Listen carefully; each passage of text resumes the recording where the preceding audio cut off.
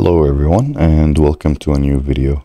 In today's video we're going to continue the ComfyUI guides and tutorials. So if you missed out on our previous videos, make sure to check out the playlist. It has all the videos about ComfyUI. We talked about a lot of stuff there. And today we're going to be talking about loras. So in text-to-image generation, there's something called loras, which stands for low rank adaptation model. And this model is trained on a style, a character, or an object. So in today's video, we're going to be showcasing 3 style loras that I have added to the members list. We have the first one is ARD Crystallize. They're all made for Flux. As you can see, they add crystal-like style to the images. And they add really unique style to the image. So you can crystallize your images like this.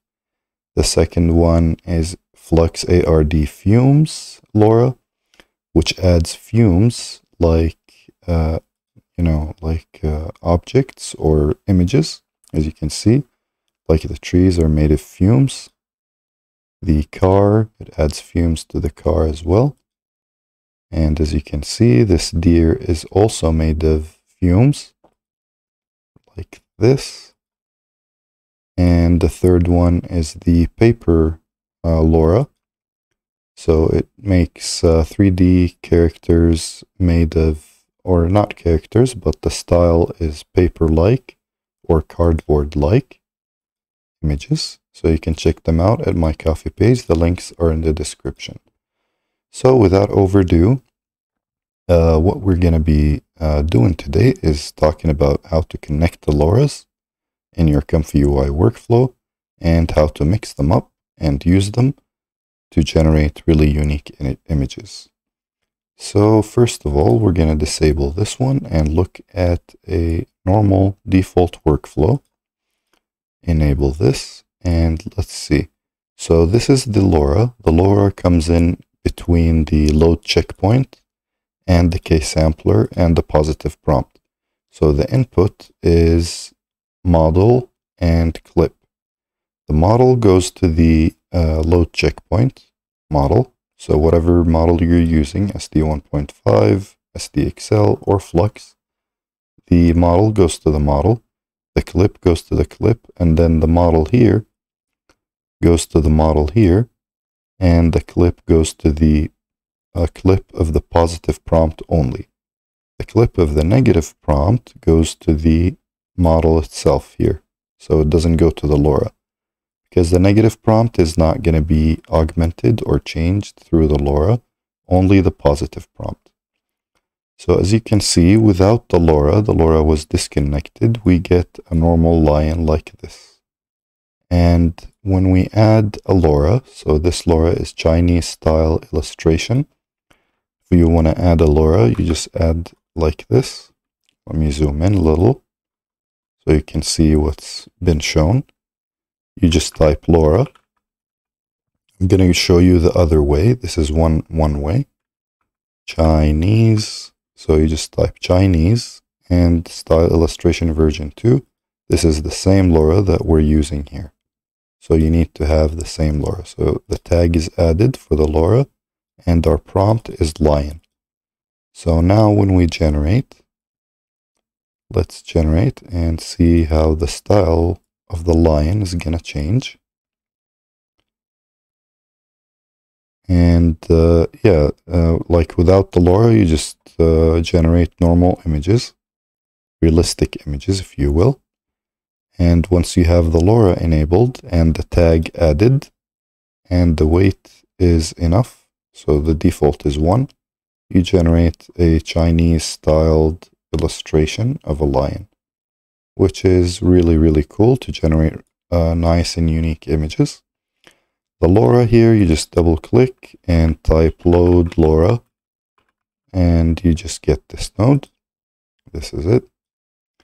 If you want, this node here has the strength of the model. 1 is the default. More than 1 means apply more of the effect of the LoRa. Less than 1 means, not applying the full effect of the LoRa, just a portion of it. Strength clip means, conform to the textual prompt. 1 is default, more than 1 is very, very strict confirmation or sticking to the prompt. Less than 1 is less sticking with the prompt.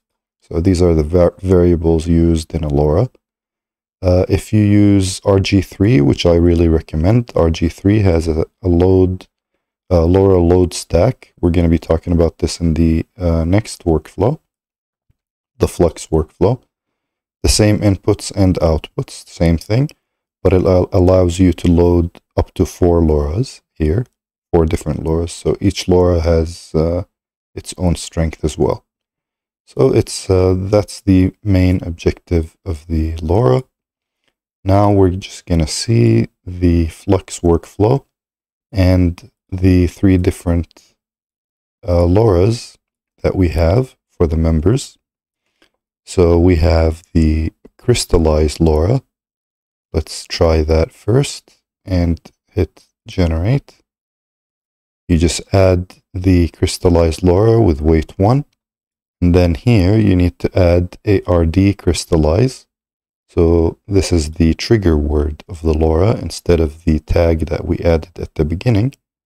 You can use the trigger word. So when you download a LoRa, make sure to take the trigger word and the recommended strength of the LoRa here. So 1 or 1.3. I usually use 1. If I don't get good enough results, I use 1.3. And you hit generate and you'll see the generation of the lion as made of crystal. So one of them, the crystallize, it will make it a lion made of crystal. The other one, a lion made of fumes, and a lion made of paper. So this is the beauty of using a LoRa. You can also mix the 3 together, and that will get pretty unique results. Sometimes it doesn't work, but with these LoRas, you can put like 0.33, 1 and 0.33 or 0.5 and mix and mingle the different styles until you get the specific style that you like and get an amazing image. So as you can see here, we got a crystal styled lion. He's made of crystal. If you increase, as you can see, like the head is not crystallized. So if we increase the weight to 1.3 like this and hit generate, we're going to get stronger applying of the crystal LoRa.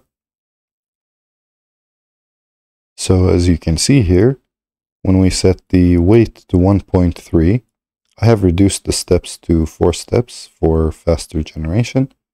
So you get a really nice crystallized lion. It's fully crystallized. And now we can set this to 0 and test the fumes LoRa, but we have to change the tag here to fumes like this. And let's set this to 1.3 because that's the recommended weight. And now we add the paper LoRa with 1.3 weights and the rest to 0 and hit generate. And we also add the tag ARD paper trigger word for the LoRa. And as you can see, with the ARD paper LoRa set to 1.3, we get a lion made of paper or cardboard. So this is the 3-dimensional image of a lion. So these are the 3 different LoRas: crystallize, fumes, and paper. They have been added to my Ko-fi page for the members. I hope you guys like them and play with them, and make sure to share the images that you guys create. I would love to see them and enjoy them. and I'll be adding much more LoRas to the members list. Thank you for watching, and make sure to subscribe for future videos. Bye.